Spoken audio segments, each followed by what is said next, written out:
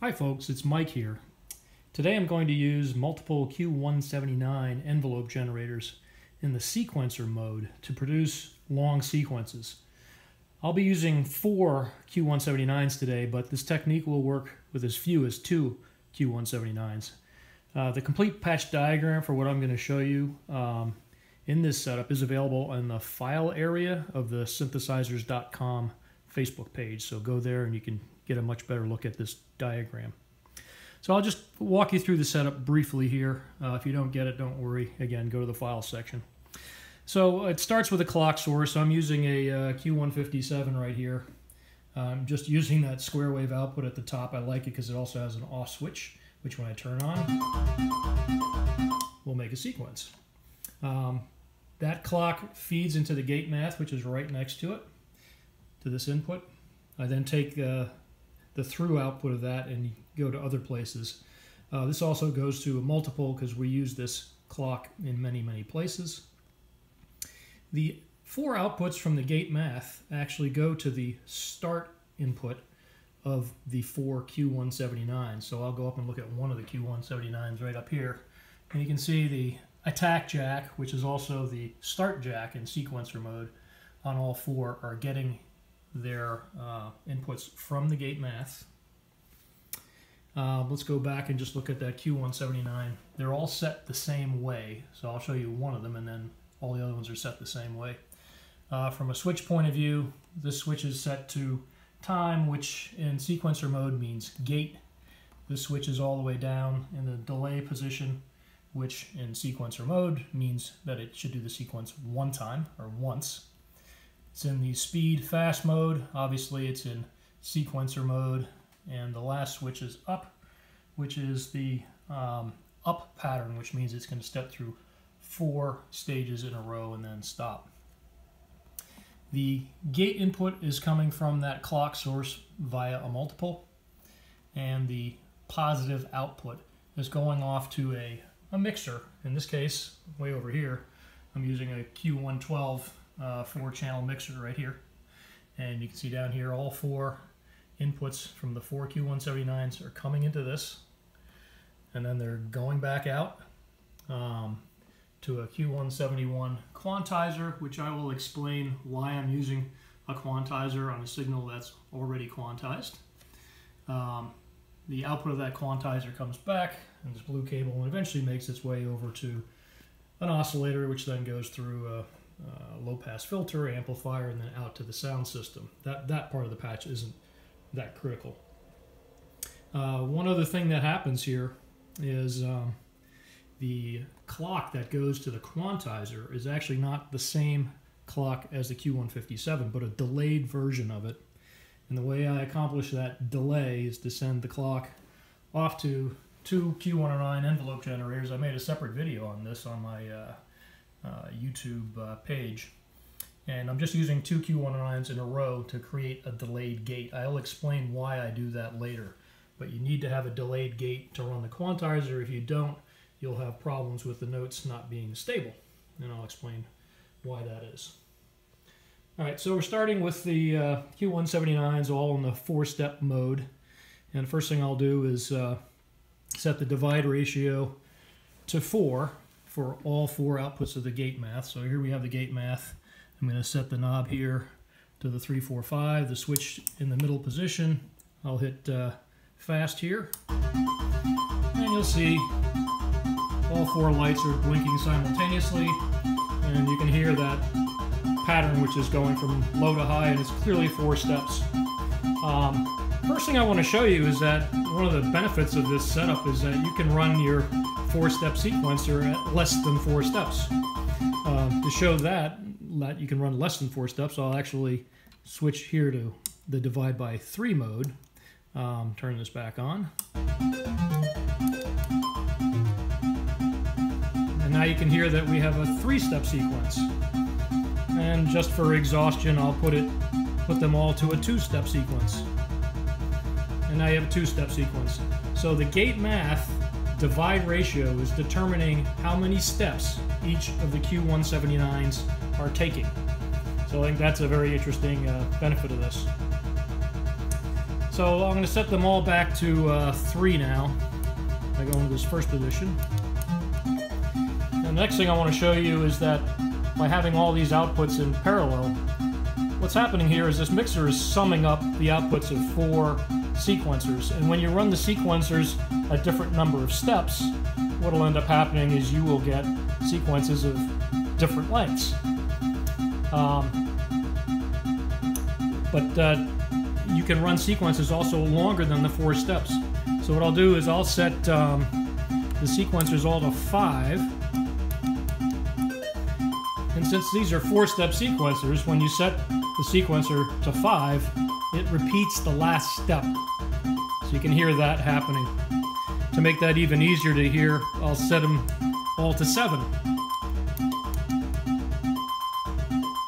So now you have 4 steps and then 3 repeats. So you can set the divide ratio bigger than 4, and you will get a repeating sequence when you do that. Alright, so I'll set everything back to the original 4 steps now. And now I'm just going to change one of the Q179s via the gate math to divide by 3. So I'll set the first one to divide by 3.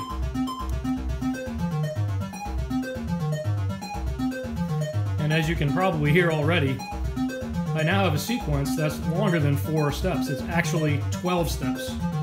And the mathematics of this is the number of steps you will get is the least common multiple of whatever you have these divide ratios set to. So in this case I have 3 of them set to 4 and 1 of them set to 3. And the least common multiple of that is 12. So now I have a 12-step sequence. Now interestingly, I set channel 1 to the different number in this case, but if I set one of the other channels to a different number, I'll get a different sequence. So to show that, first let's set them all back to divide by 4, so a 4-step sequence, and now I'll set the second output here to divide by 3. Again, a 12-step sequence, but a different 12-step sequence. I'll set them all back to 4 again. And I'll set the 4th output to divide by 3.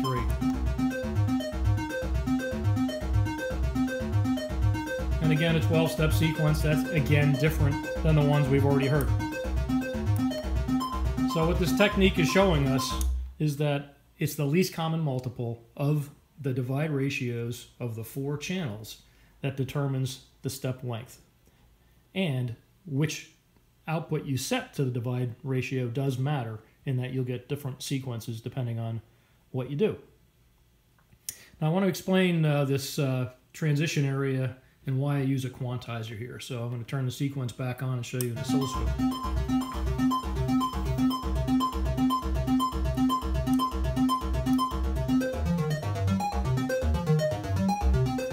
Speed this up a little bit. What I want you to see is on the scope here. What I want you to pay attention to is this transition area here. You notice that it's not just a clean line going straight up to the next step, that there's some breaks in that line, some quantization in that line. And below here on the second trace is actually the delayed gate, which is telling the quantizer when to quantize. So the reason I'm doing this, and I'll show you with an example, if I don't delay the gate, then the quantizer will not work very well. I'll show you what happens.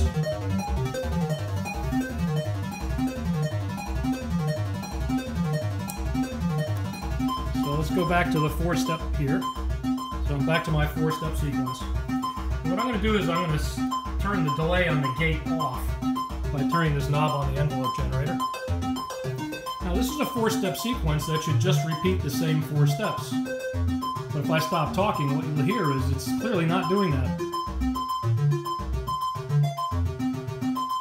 It almost sounds like it's making a random sequence. And the reason was that gate timing. And the fact that it's trying to quantize while the signal is still changing.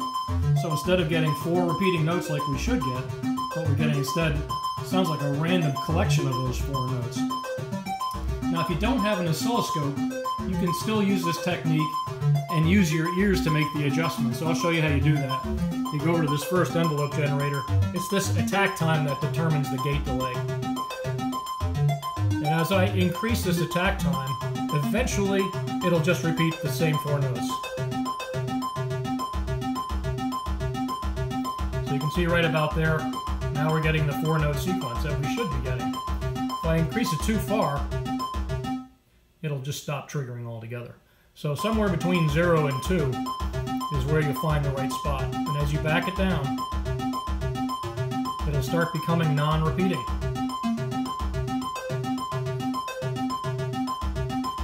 So that's how you can use your ears to set that gate delay and get the quantization to work correctly.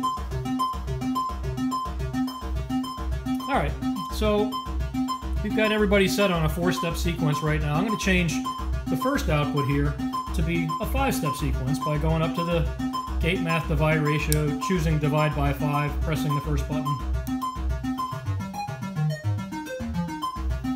Now the least common multiple of 5 and 4 happens to be 20. So now we have a 20-step sequence. And I've got the first channel set to 5 and all the other ones set to 4. But for some real fun, let's set them all different. So I'll set the first one to divide by 2,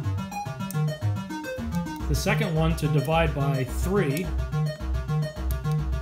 the third one to divide by 4, and the fourth one to divide by 5. Oops. And the least common multiple of 2, 3, 4, and 5 is a 60-step sequence. That's 60 steps. I'll speed this up a little, maybe you can actually hear the pattern.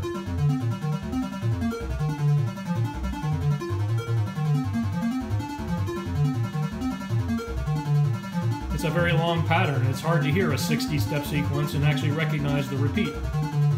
Now, the example I gave on the Facebook page, I used all prime numbers, because when you use prime numbers, the least common multiple is just simply the product of those numbers. So in the Facebook example, I used divide by 17, divide by 11, divide by 17, divide by 13, divide by 11, and divide by 7. And that gave you a 17,017 step sequence. So let me show you that, and you'll, of course, you won't be here long enough to hear it repeat, but divide by 17 on the first one, and you'll hear some repeated notes now. And we'll go to divide by 13 on the second one. Divide by 11 on the third one. And finally divide by 7 on the fourth one. And somebody else can do the calculation for, at this beat rate, how long it'll take to repeat 17,000 step sequences. But that's pretty much how it works. Now, by the way, this is with the Q179 set to the 4-step mode. You can set it to the 6-step mode too. I'll do that by just flipping the switches down here to the up-down pattern. The fourth one over here. So now I'm using 6 steps on each of the Q179s, and what turns out to be a 17,000 step sequence. Now, as I mentioned in the beginning, you can use this technique with only 2 Q179s. Obviously, you can't get quite as long a sequence, but you can get some pretty long sequences by just using 2 Q179s in this configuration. Obviously, the more you have, the merrier. So that's how it works. If you have any questions, please feel free to leave those questions or any comments you might have. And thanks for watching.